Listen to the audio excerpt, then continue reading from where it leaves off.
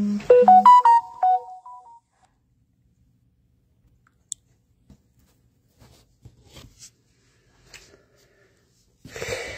morning.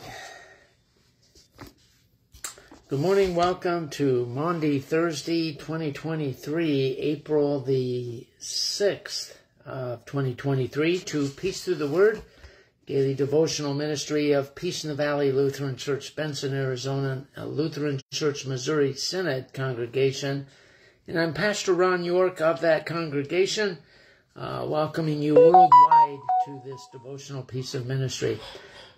Today is Maundy Thursday, and this is the night that Jesus institutes his Holy Supper for the forgiveness of sins.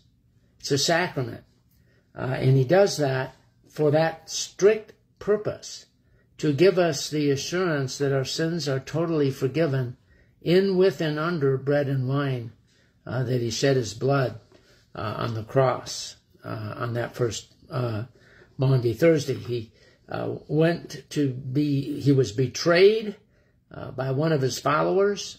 He incurred a mock trial like we're seeing today. And then he was sentenced to crucifixion for crimes he never committed. And he shed his blood, and then he rose again on Easter Sunday. So a lot of things going on that beginning tonight, Maundy Thursday, continuing through Good Friday, Holy Saturday, and Easter Sunday. So a lot of things that we're going to be celebrating and talking about and worshiping here at Peace in the Valley Lutheran Church, Benson, Arizona, in the United States. Trusting that you are going to be doing that as well as we come together in the name of the Father, the Son, and the Holy Spirit. Amen. So today we're going to be looking at the subject of blood, water, blood, and spirit. Three things that came out of Jesus, and three things that Jesus gives to us for the forgiveness of sins. Water, blood, and spirit. But allow me to please pray. So, O Lord, in this wonderful sacrament, you have left us a remembrance of your passion. Grant that we may so receive the sacred mystery of your body and blood, that the fruits of your redemption may continually be manifest in us. For you live and reign with the Father and the Holy Spirit, one God, now and forever. Amen. And so in the morning, O Lord, you hear our voices. In the morning we prepare a sacrifice for you and we watch. Our mouths are filled with your praise and with your glory all the day. O Lord, open our lips, and our mouths will declare your praise.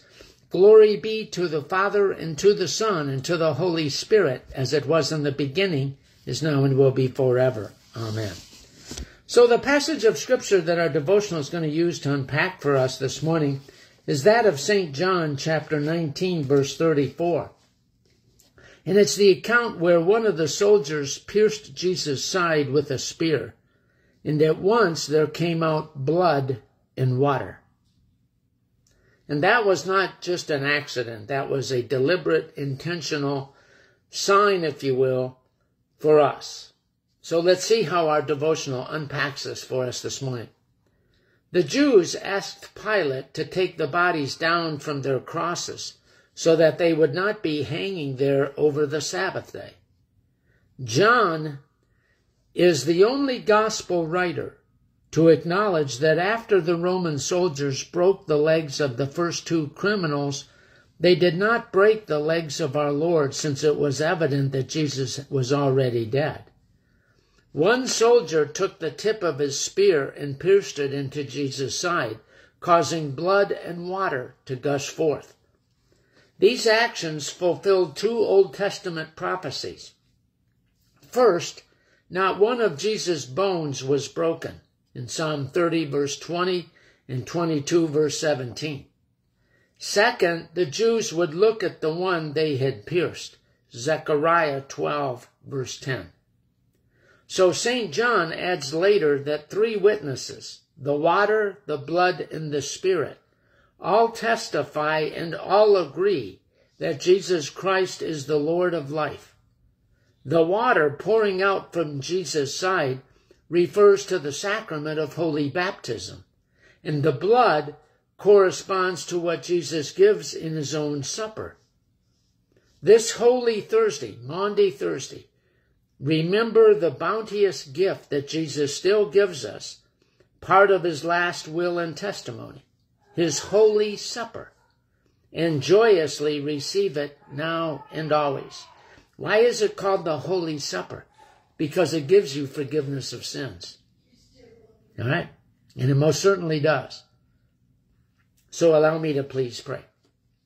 So water, blood, and spirit crying, by their witness testifying, to the one whose death defying life has come, with life for all. Amen.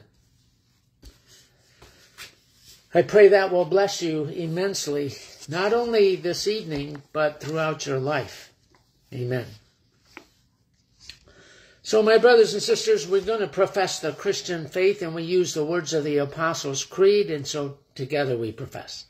I believe in God, the Father Almighty, maker of heaven and earth, and in Jesus Christ, his only Son, our Lord, who was conceived by the Holy Spirit, born of the Virgin Mary, suffered under Pontius Pilate, was crucified, died, and was buried. He descended into hell. The third day he rose again from the dead. He ascended into heaven, and he sits at the right hand of God, the Father Almighty. From thence he will come to judge the living and the dead. I believe in the Holy Spirit, the holy Christian Church, the communion of saints, the forgiveness of sins, the resurrection of the body, and the life everlasting. Amen. So, my brothers and sisters, taught by our Lord and trusting in his promises, we are bold to pray the prayer our Lord taught us, the Lord's Prayer, and together we pray. Our Father, who art in heaven, hallowed be thy name. Thy kingdom come, thy will be done on earth as it is in heaven. Give us this day our daily bread, and forgive us our trespasses, as we forgive those who trespass against us. And lead us not into temptation, but deliver us from evil. For thine is the kingdom, and the power, and the glory, forever and ever. Amen. So, Almighty God, merciful Father, who created and completed all things, on this day when the work of our calling begins anew, we implore you to create its beginning, direct its continuance, and bless its end, that our doings may be preserved from sin and our lives sanctified, and our work this day be well-pleasing to you through Jesus Christ our Lord. We thank you, our Heavenly Father, through Jesus Christ, your dear Son, that you have kept us this night from all harm and danger. And we pray that you would keep us this day also from sin and every evil, that all of our doings in life may please you. For into your hands we commend ourselves, our bodies and souls, and all things. Let your holy angels be with us, that the evil foe may have no power over us. Amen. So let us bless the Lord. Thanks be to God. Well, brothers and sisters, thank you so much for chiming in this Maundy Thursday. We really appreciate it. I'm going to be going down to Benson later on today to be in worship this evening as we celebrate Maundy Thursday in the institution of our Lord's Holy Supper, Holy Communion, for the forgiveness of sins. And so I pray, and then I will be there for Good Friday, Holy Saturday, and Easter Sunday. Pray that you'll have a very blessed Maundy Thursday, and that you too will receive the sacrament of the Holy Supper for the forgiveness of your sins. Beautiful day here in southern Arizona. It's supposed to get up into the 90s, and we really appreciate that. And so the flaps and wheels have been retracted, and I convey to each and every one of you a very blessed Maundy Thursday. Amen.